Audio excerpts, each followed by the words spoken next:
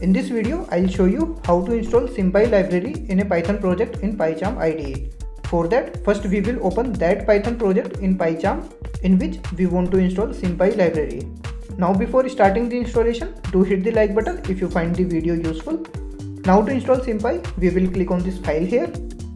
Then go to this new project setup here, and here we will click on this settings for new projects. Now we will click on this Python interpreter. And from this drop down, we will select the correct Python interpreter for which we want to install SYMPY. For me, the correct Python interpreter is this one, which is present inside the Hello World project. So I will select this interpreter here. Please be cautious while selecting the interpreter here, because if you select the incorrect interpreter, then you won't be able to use SYMPY properly in your Python projects, and it will give you errors when you will try to import this SYMPY library.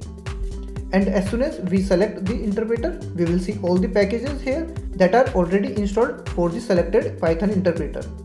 Now we will click on this plus icon here, which will open up a new window of available packages. Now to install SYMPY, we will search for SYMPY in this search box.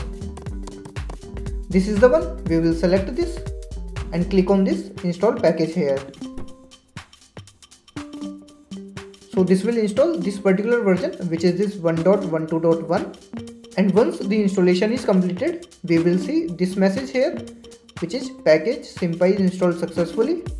Now we can close this window from here, and here we will see this SYMPY package here along with the other packages which was not present earlier. Now we will click on this OK, which will close this window as well.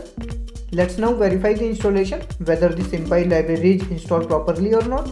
And for that, we will write a couple of lines of code here.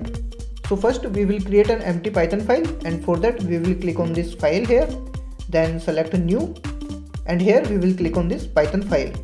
Now we will give the name of the file, so we will write hello here, and we will double click on this Python file here.